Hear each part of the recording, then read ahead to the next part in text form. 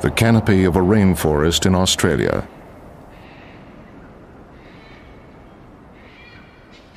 The vegetation is fresh and vigorous. It offers few natural protective cavities, few ready-made hollows for animals to nest in.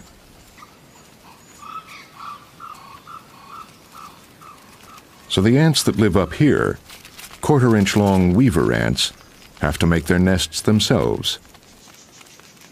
They build them out of leaves. They turn the leaves into green chambers with floors, walls, and ceilings. The way they do it is with glue. First, some of the ants turn themselves into living safety pins, pulling the leaves together and holding them there. That's one team. Next come the weavers.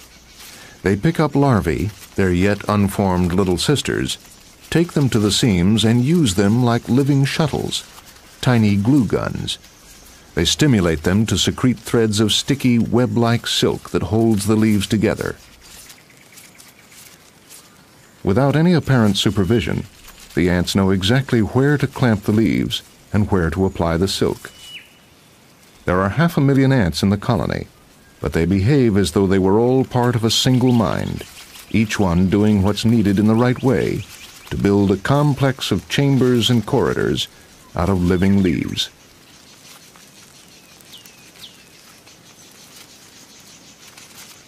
What kind of animals are these? What kind of intelligence? What is an ant? It's an insect, a social insect in the same group as the bees and wasps.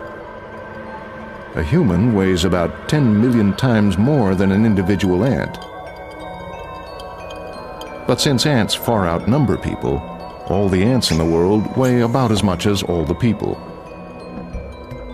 But while there's only one species of human, there are thousands of different species of ant. Each one is a finely tuned specialist, exquisitely adapted to its own particular environmental niche. But all species of ant have the same basic body design. It's the best one for their miniature world, but it's a design that has kept them small. As insects, they have 6 legs and 3 body segments: head, thorax, and abdomen. And like all insects, ants wear their skeletons on the outside.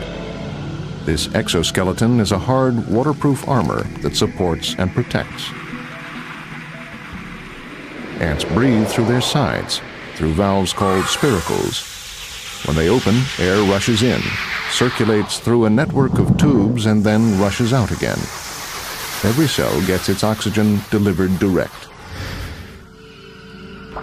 That's the internal air conditioning system. Ants also have a disinfecting system, a pair of metapleural glands that ooze antibiotic and keep both ant and colony free of germs. Only ants have this. Ants, in fact, are little chemical factories. A whole battery of glands produce chemical signals or pheromones that are the commands in ant communication. Ants send messages by laying a trail of these chemicals. And other ants pick them up with their antennae, which are covered in tiny sensory organs capable of reading the complex chemical messages. Then there are the eyes. They are made up of hundreds of small lenses that produce a mosaic image of the world. An ant's jaws or mandibles are its main tools. Molded from the hard exoskeleton, they come in every shape imaginable. Their size and design can tell us a lot about an ant's lifestyle.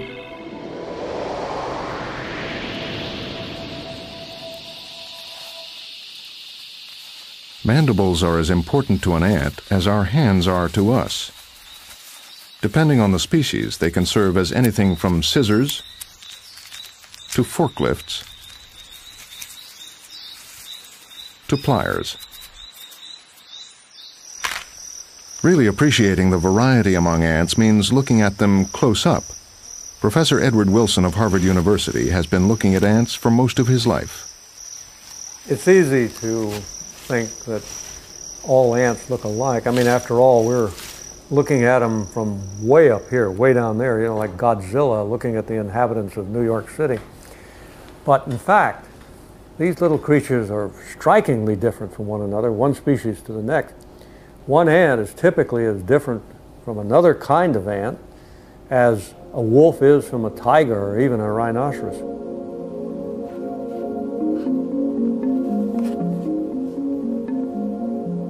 About 10,000 species of ants are known to science, and there are probably 10,000 more waiting to be discovered.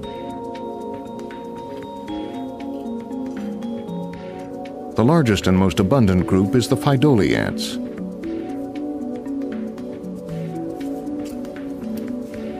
For the past 10 years, Professor Wilson has been studying, drawing, and describing the 625 species that make up this group.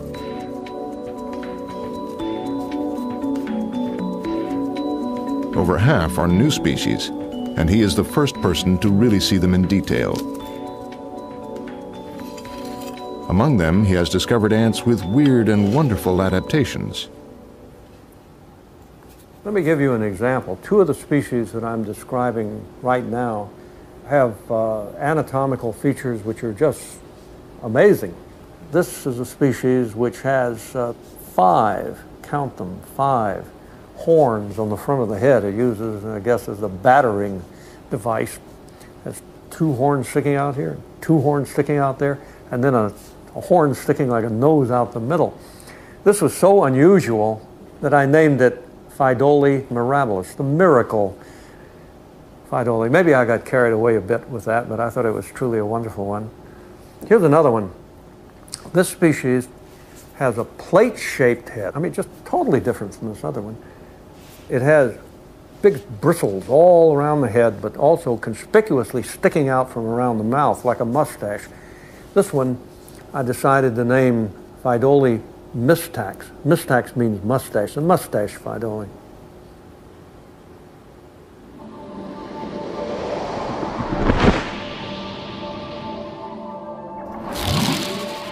Get close enough to ants and they might almost be from another planet.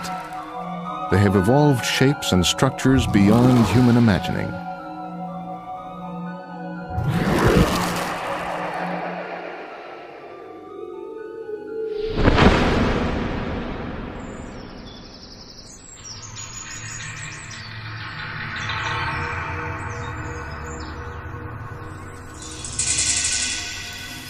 The one thing all ants have in common is society.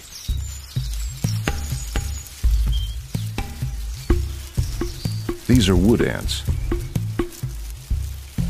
They're foragers, predators that go out, find food, and bring it back to the nest.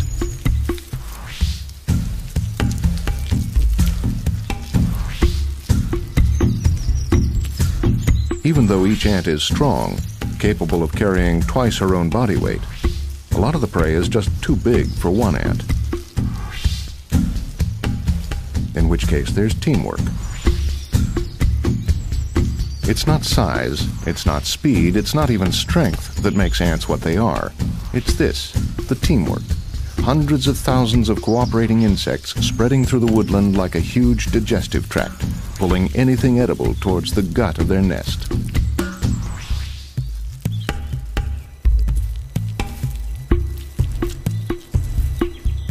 The nurse workers inside the nest don't go out to hunt for food.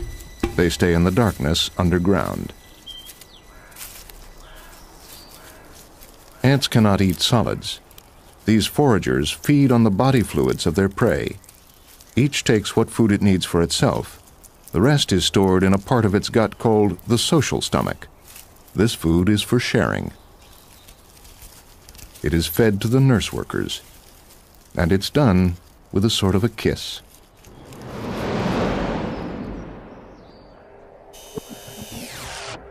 The ants lock jaws, and liquid is passed drop by drop from the feeder ant into the mouth of her hungry sister.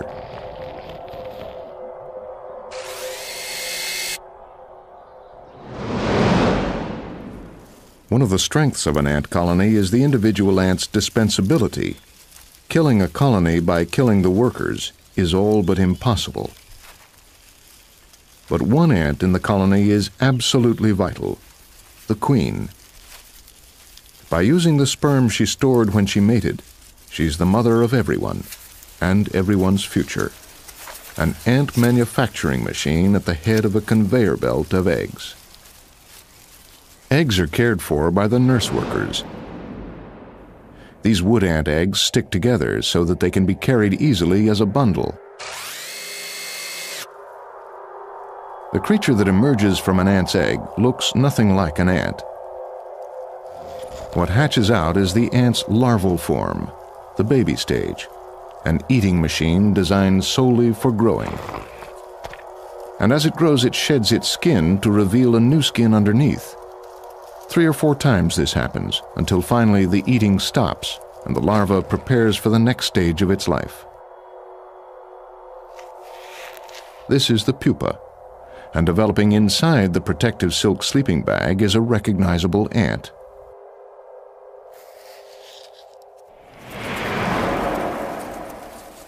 All through this process, the nurse ants take care of their younger sisters, producing a steady stream of fresh, female, but sterile workers.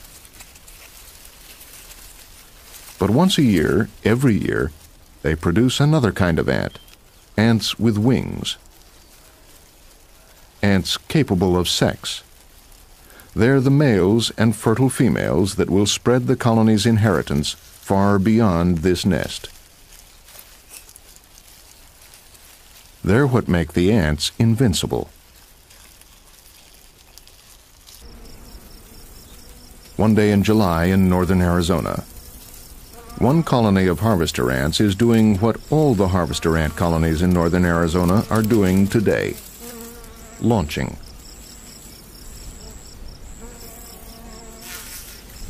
The once-a-year royal brood come above ground and begin to fly, and to find individuals from other colonies, and to mate. It's a scramble as the males battle to fertilize the young potential queens.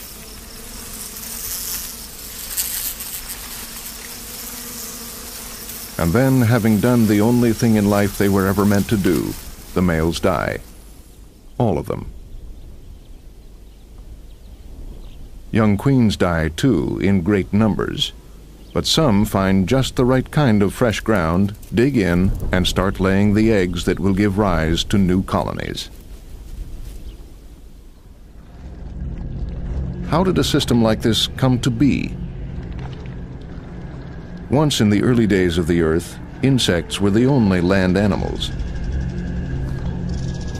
They were also the only animals in the air. At least 100 million years before birds and bats appeared on the evolutionary scene, insects had wings.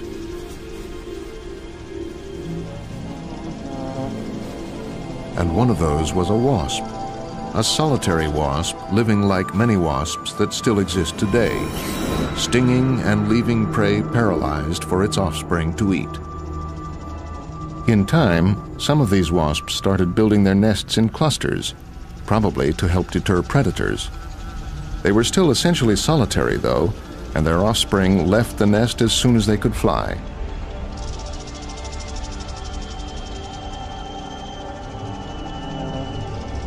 Then, millions of years later, appeared wasps whose offspring, daughters, didn't fly the nest. They grew up there and helped their mother raise more daughters. They became purely their mother's helpers, and didn't themselves reproduce.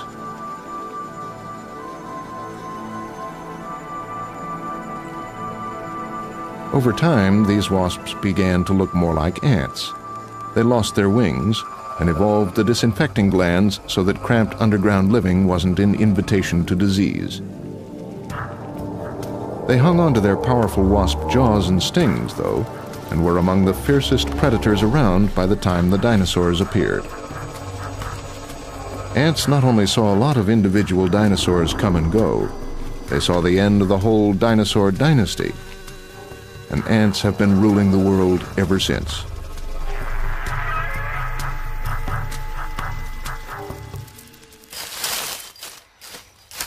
If the ability to communicate has made human society what it is, it's done the same for ant society. Professor Edward Wilson. I'm often asked, do ants really communicate with one another? And the answer is, of course they do. Tiny animals that live in the ground almost have to communicate with chemicals. When you're that small, you're in the dark, a lot of the time in closed spaces, it's very difficult, obviously, to communicate by sight. It's difficult to evolve systems to allow you to communicate by sound. The ants have elaborated a chemical communication system, probably the most complex in the animal kingdom, and as close to what might be the kind of communication system we would find on another planet.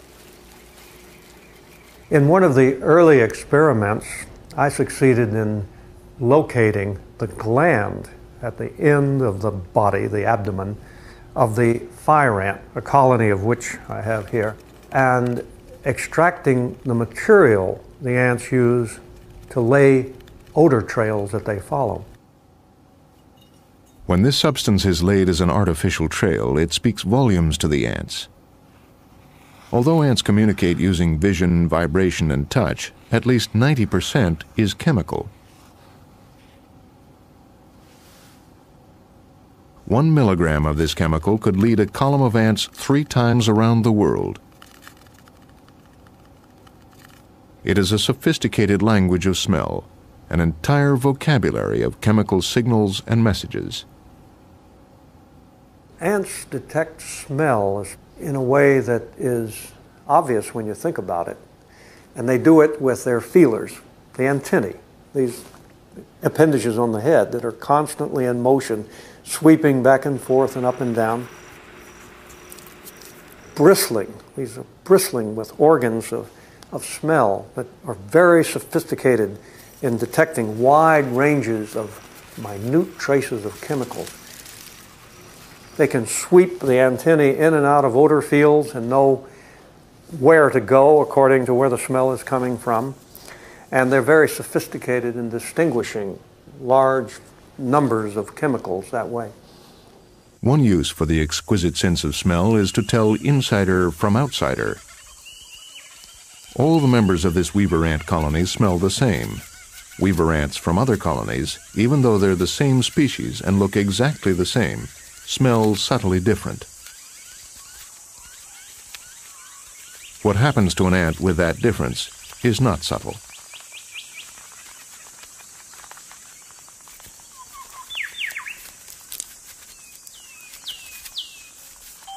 It doesn't matter what you look like, as long as you've got that membership smell. A fact a jumping spider dines out on. It has evolved the ability to mimic the smell of the weaver ant colony it lives with. Then it can roam freely among the ants, picking and choosing juicy meals. The soft, fat larvae are best.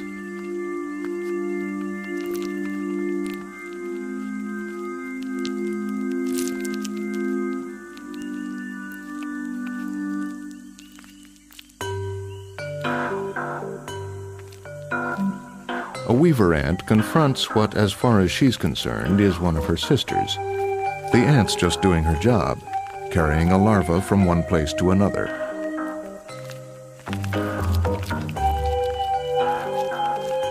And here's a sister ant that's bigger and stronger than it ought to be,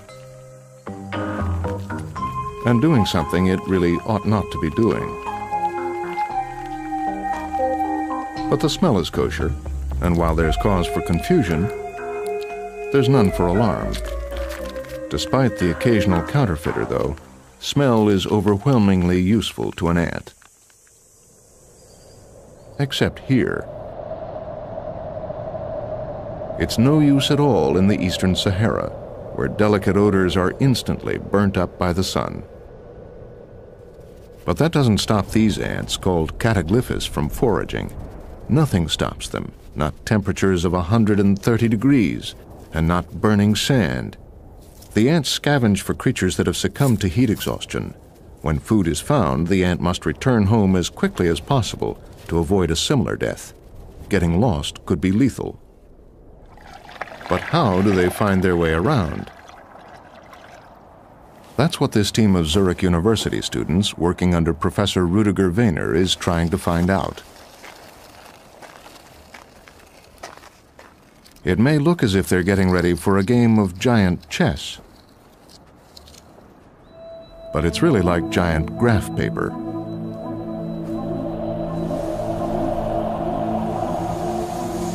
And it's used to follow and record the desert ants as they search for food. It has to be done at the hottest time of day, because that's the only time the ants come out. What it shows is that when an ant is looking for food, it meanders and stops a great deal, but when it finds something, it heads home in a straight line. So how does it know where home is? Remember, there's no chemical trail to remind it of the direction.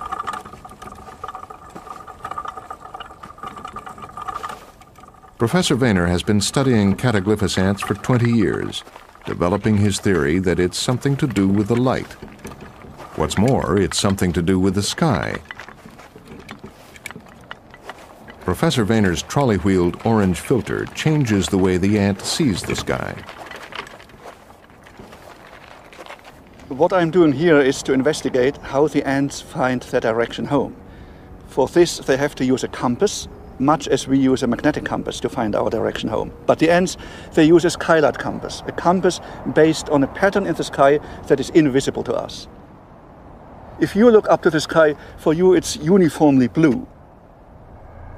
But the ant sees a pattern, a structure in the sky. And this structure is called, physically, the pattern of polarized light.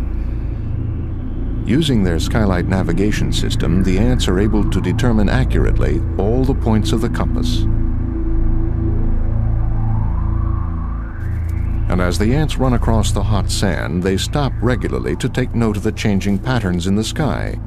But just how much sky, Professor Wehner wondered, does the ant need to see?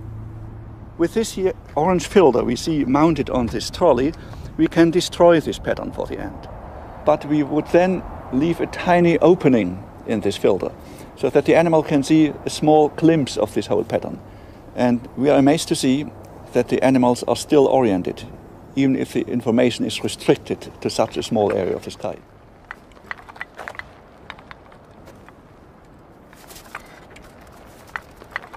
But is the sky all the ants use?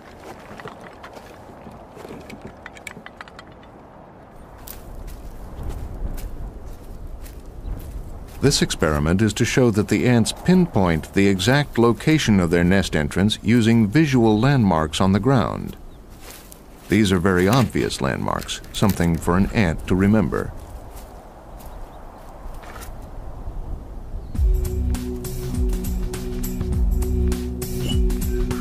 The ant needs to find its way home to its nest.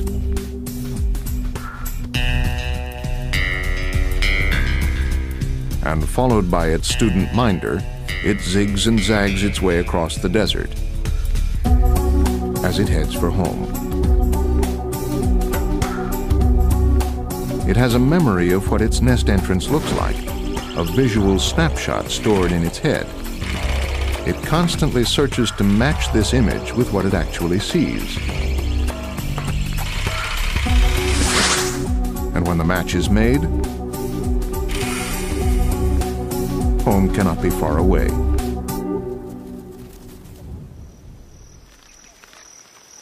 Not all ants are predators or scavengers.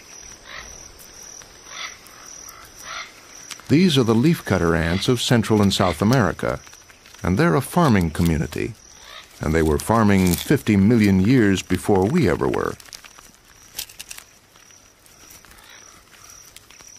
They don't farm the plants whose leaves they're actually cutting. No, these are wild plants growing within a 200-yard radius of the ant's nest. The ants cut out sections of leaves and carry them like sails to the nest.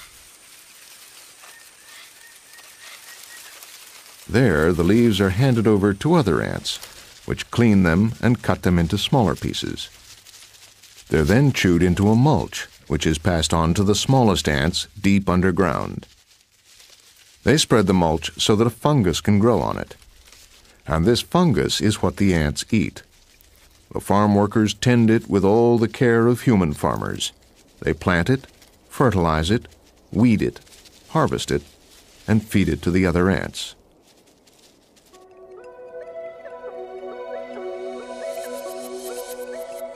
It's a complicated operation, and it takes specialists to run it. There is a definite division of labor. The tiniest ants spend their whole lives in the small, dark chambers planting the fungus. Next up are the mulchers. Then the chewers. The largest workers are the porters, the outdoor ants that cut the leaves and carry them. And then the soldiers, which don't labor but simply stand by to defend the nest. And the very biggest is the source of all the ants, the mother of the colony, the queen. Each individual is created for its role, specialists on an assembly line that is supremely efficient.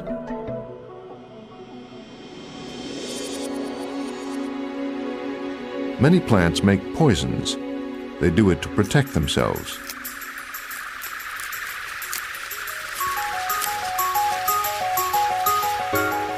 But because the leafcutter's fungus is able to neutralize most plant poisons, the ants themselves will take almost anything back to the nest.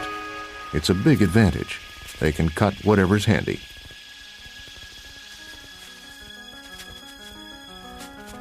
But there's a failsafe.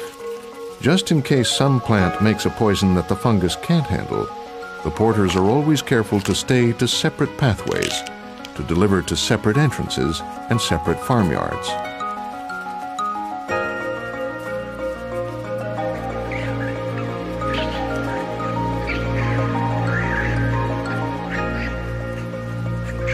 So if something deadly is introduced to the nest, it only ever affects part of the colony.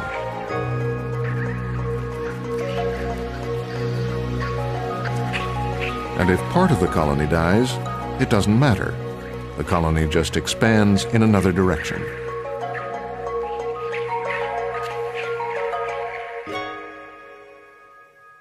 Another potential problem is wild fungi.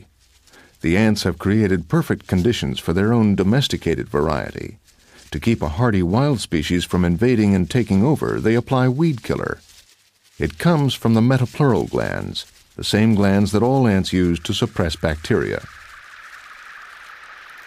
Humans fight bacteria too, but the bacteria mutate to resist human antibiotics almost as fast as scientists can find new ones.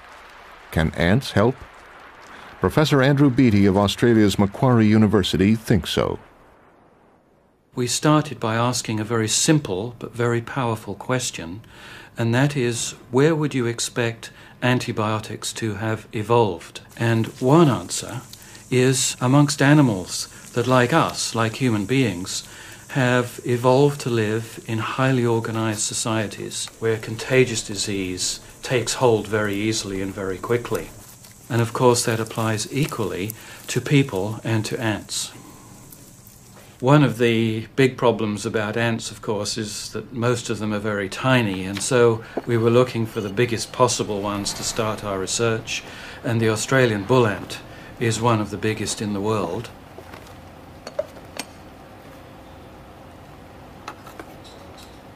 This inch-long ant also has very large jaws and a very nasty sting. So the researchers first had to devise a way to keep everybody out of trouble.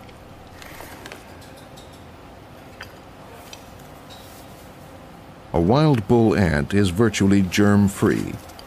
The antibiotic nature of the liquid that oozes from its metapleural glands keeps it free of bacteria and fungal infections, and much cleaner than human skin.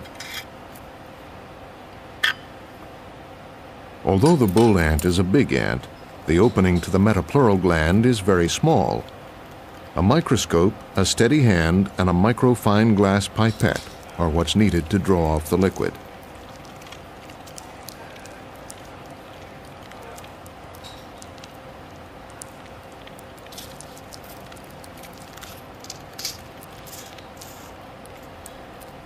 Once enough is collected, the ant is returned unharmed, if a little dazed, to her colony. In the lab, the secretion is tested on a range of bugs that cause diseases and infections in humans. It's been shown to kill bacteria that are resistant to many common antibiotics. In a world where new antibiotics are hard to find, ants would seem to have a promising future. Recently, word has got around about our research, and I had a phone call from an Aboriginal woman who told a fascinating story of growing up in the bush. When she was a child, if she got a cut or a gash, her mother would take a piece of clean cloth and throw it onto a bull ant's nest and stir it around and get them really angry. Then, when the cloth was covered in these enraged animals, she would take it off with a stick and shake them off, and then she would use the cloth to bind the wound. And this clearly suggests that she understood the healing properties of bull ants. And from this point of view, I feel that our discovery is in fact really a rediscovery.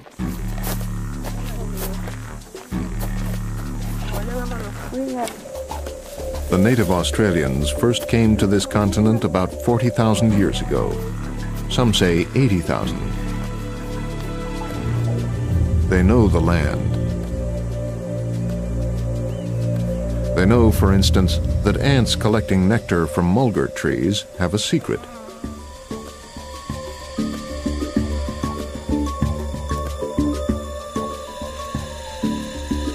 It's a secret that gets the ants through the hard, dry times, which is most of the time in the vast interior of Australia.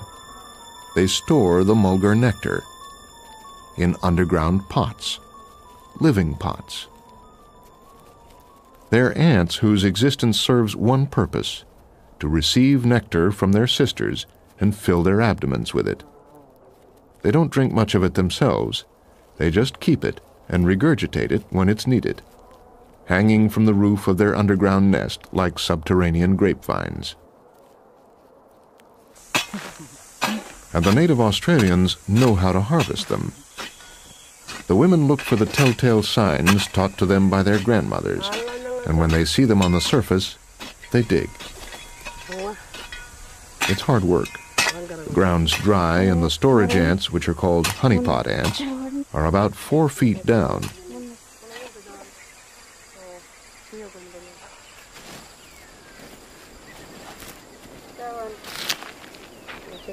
It takes hours sometimes, and great skill.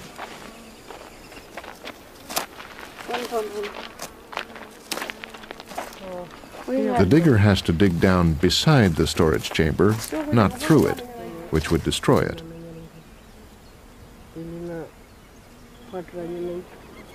And the honeypots have to be prized out gently so that they don't burst. Careful handling ensures few honey sacs are broken.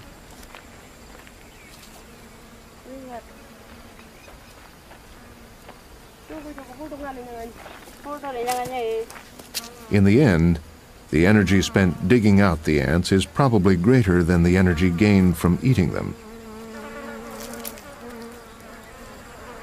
But this is a place where natural sugar is rarer than uranium, and wherever it is you happen to live, you need a treat sometimes. An English woodland. It's not the warmest place in the world, and the wood ants that live here have to build their nests with that in mind. As insects, ants are cold-blooded animals, which really means that they're the same temperature as the air around them. But wood ants have ways of bending that rule. They use architecture, thatching, lots of thatching, pine needles, leaf stems, and twigs that to them are the size of tree trunks.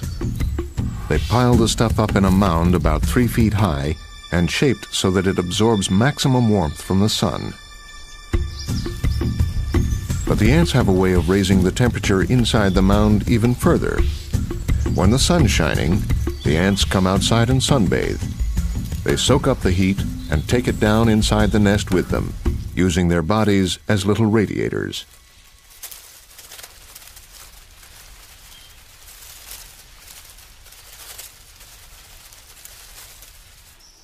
The wood ants turn a stack of twigs into a world with its own independent climate. There are even internal variations, with the warmest parts in the center. One reason the heat is necessary is that the delicate larvae have to be kept at a more or less constant 74 degrees. And as the heat in the nest goes up and down and shifts throughout the mound, the nurse ants, carrying the larvae, have to keep chasing that perfect temperature from chamber to chamber. What wood ants have done for themselves is to open up natural barriers. Their heating system means that they can live in parts of the world that, by rights, are too cold for ants.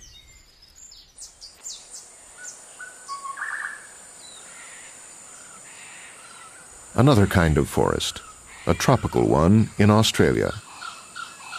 And hanging high in the canopy and made of glued-together leaves, a nest of rattle ants.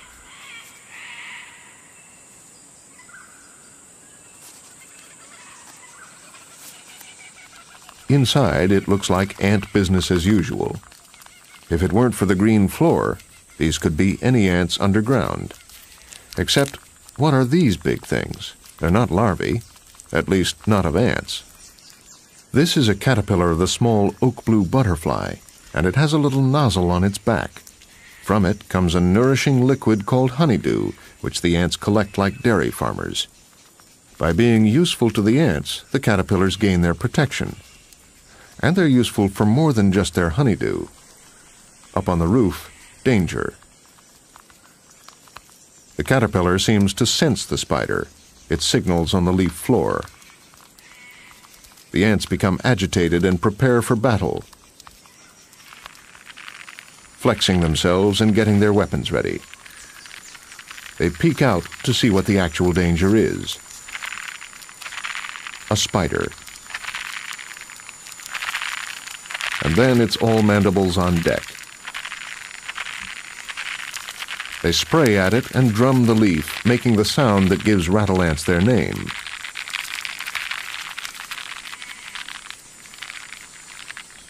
Exit spider. There seems to be a thing between ants and caterpillars. The two are often found together. Dr. Phil DeVries of the University of Oregon has studied caterpillar-ant relationships all over the world. The interesting thing about caterpillar-ant associations is they're quite literally everywhere in the world. And the butterfly caterpillars associate with ants to gain protection against predators, mainly insect predators. The caterpillars produce a food secretion to the ants, and this is the way they pay for their protection. It's like if you had a bodyguard, you have to pay the bodyguard to protect you. But the problem here is that if you're a caterpillar and you're producing a reward, what stops the ant from simply going, "Thank you very much," and turning around and going back to the nest? One of the more fascinating things that the caterpillars use to keep ants with them is that they produce a call. So you have singing caterpillars, and you have caterpillars singing to ants, and the sounds that they make are attractive to the ants. What's strange about these sounds is that we cannot hear them. The calls the caterpillar makes do not travel as sound through the air, but as vibrations through the solid plant stem. The ants detect the vibrations using unique sensors on their legs. We need the help of a special microphone. So, for example, this caterpillar, if we pick it up and we put it on this membrane that I have here, we hear nothing now. But if you use the very sensitive microphone, and as you'll hear, that produces a call. You can quite easily hear the caterpillar singing.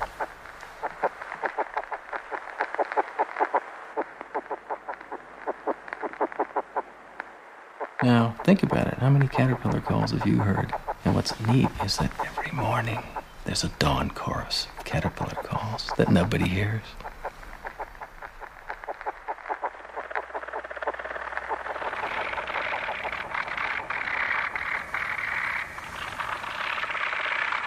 It was while working in Panama on one particular group of butterflies that Phil DeVries first discovered how the caterpillars made their calls. He noticed that they had two rod-like appendages right above their head, stuck into their collar. Called vibratory papillae, these beat up and down on top of the head, and the head itself moves in and out. The papillae have pronounced rings and move over small bumps like guitar picks on the caterpillar's head.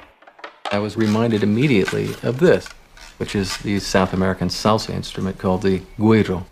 There's deep grooves in the appendage, like the güiro, and simply that runs up and down across the head, producing a call. The caterpillars, with their calls, are effectively deceiving the ants because the caterpillars are talking in ant language. And if there are caterpillars on the moon that associate with ants, I'll bet they make calls too. So the caterpillars talk to the ants, and the ants protect them and milk them. It's a good deal for both. Except that somehow the relationship between this caterpillar and the rattle ants has developed a strange twist. The caterpillar eats the ant's larvae. Most caterpillars eat leaves, and in a way it's lucky this one doesn't, or the ants would literally be out of house and home. But it does seem strange when what amounts to your cow dines on your children. It's been going on for millions of years, though, and both species have obviously survived. Australian weaver ants, and a normally fearsome spider that has wandered onto the wrong leaf. The ants don't care what reputation a creature has. If it comes too close to their nest, it's simple cause and result. They attack, and clinging to the leaf with special claws on their feet, pin their victim down, carve it up, and take it back to their nest.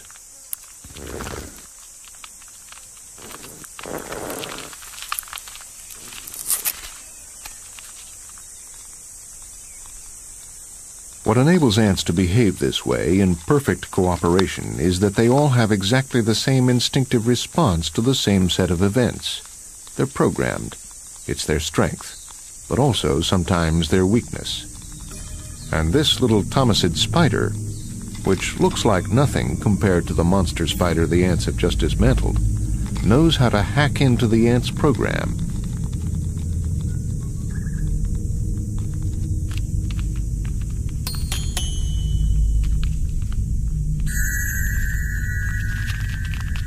It not only smells like a weaver ant, it looks something like one too. The ants tolerate its presence. This spider does not spin a web.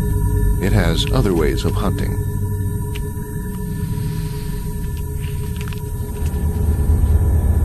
The lethal bite.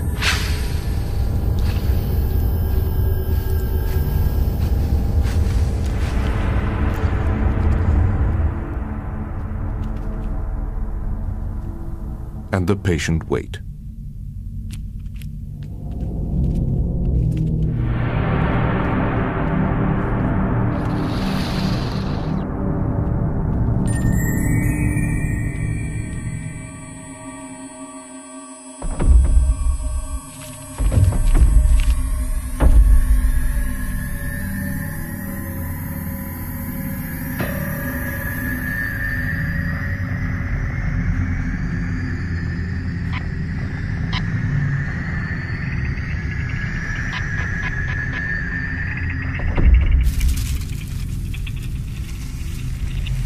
Ants, with their social organization, can be the most effective predators on Earth, but cross their wires and they're pushovers.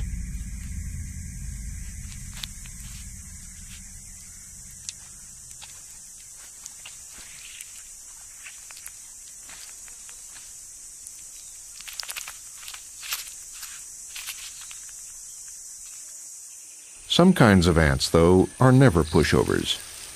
No predator would take on these ants. Army ants. There are about 500,000 in this bivouac. The whole colony, including, somewhere in the middle, the queen. On the march. These ants can barely see. Blindly following chemical trails laid down by their nestmates, they take everything edible in their path. And there's very little anything else can do about it. You could say they're a mob, but more organized and more single-minded. To the wasps watching the pillage of their nest, this colony might be a huge amoeba with tendrils spreading through the forest. But more than an amoeba too, because each of these ants has a brain. Not a very big brain, but all of their processing power added together gives them a kind of collective intelligence. Is that what ants are? A big, many-legged brain? Professor Nigel Franks. I think that what most impresses people about ants is just how incredibly well organized they are at the collective level, at the colony level, and how incredibly determined they seem to be. Because people think that they're so well organized, they think that they must be organized as we are, but even more so. In other words, that they must have really a rigid hierarchical control with a key person deciding what everyone ought to do and having a sort of chain of command, telling the workers what they ought to be doing. But most ants, it seems, are organized from the bottom up rather than the top down. No one ant is in control. The individuals organize themselves.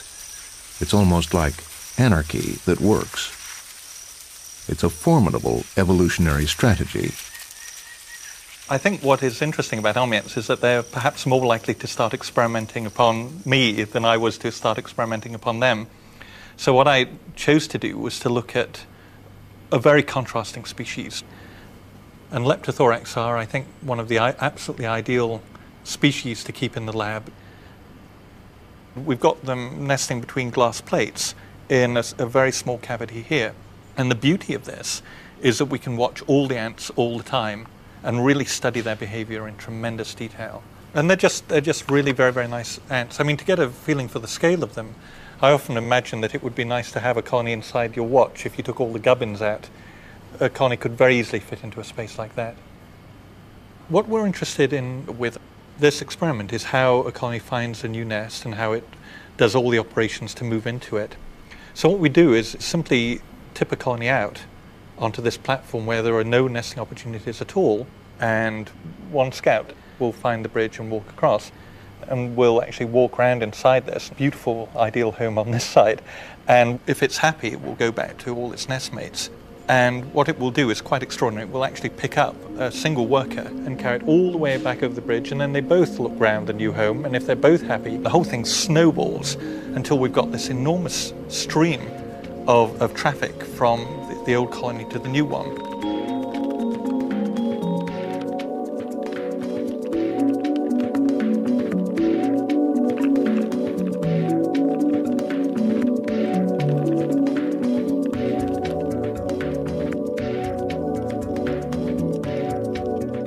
When the whole colony is safe inside the new nest, some of the workers begin building a protective wall across the entrance.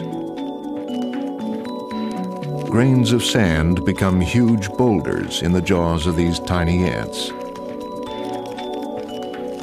Each ant indulges in what I call bulldozing behavior, where they absolutely thrust the building block into the wall and trundle it in. Essentially, they've built a very beautiful retaining wall, and they put it in exactly the right place. So even though this might seem a very odd thing for a scientist to look at, we're looking at how individual behaviors scale up to something that is far more impressive. And actually, I think that that's a really major principle throughout the whole of biology, looking at how simplicity at one level generates more sophistication at a higher level. Ants are supremely organized, yet there's no hierarchy, no one ant in command. Their organization is unique. Ants are always at the grassroots of the problem they're trying to solve. Each ant is part of the decision-making process.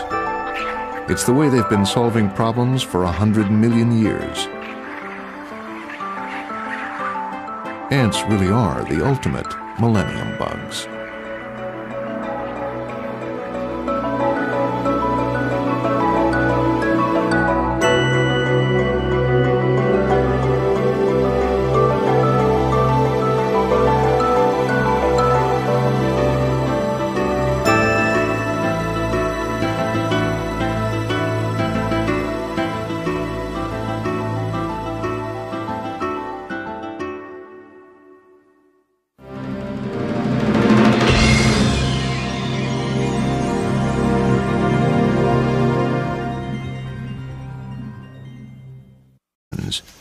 They stimulate them to secrete threads of sticky, web-like silk that holds the leaves together. Without any apparent supervision, the ants know exactly where to clamp the leaves and where to apply the silk.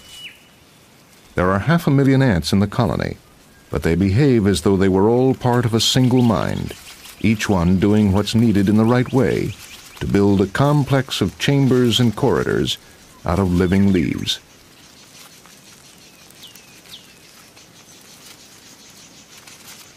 What kind of animals are these?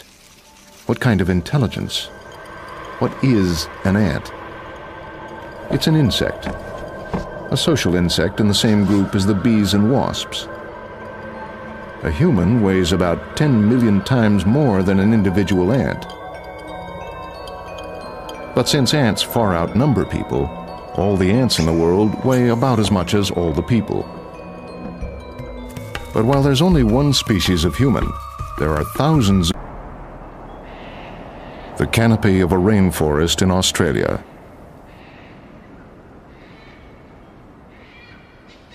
The vegetation is fresh and vigorous. It offers few natural protective cavities, few ready-made hollows for animals to nest in.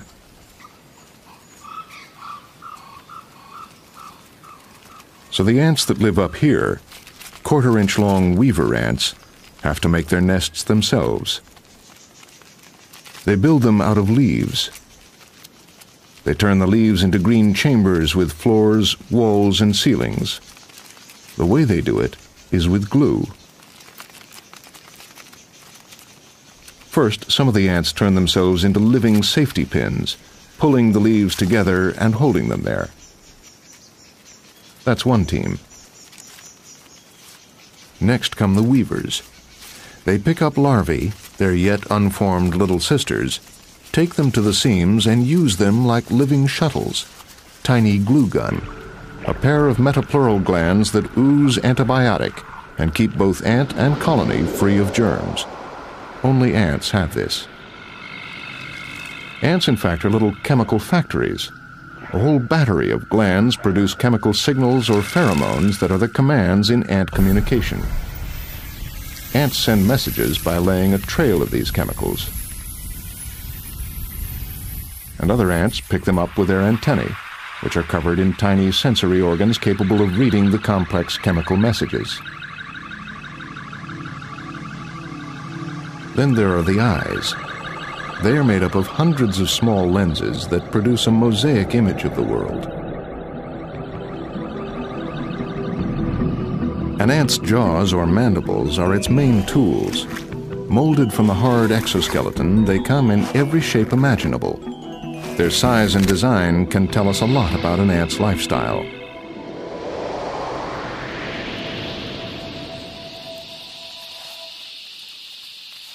Mandibles are as important to an ant as our hands are to us. Depending on the species, they can serve as anything from scissors to forklifts to pliers. Really appreciating the variety among ants means looking at them close up. Professor Edward Wilson of Harvard University has been looking at ants for most of his life. It's easy to think that all ants look alike. I mean, after all, we're looking at them from way up here, way down there, you know, like Godzilla looking at the inhabitants of New York City. But in fact, these little creatures are strikingly different from one another, one species to the next. One ant is typically as different from another kind of ant as a wolf is from a tiger or even a rhinoceros.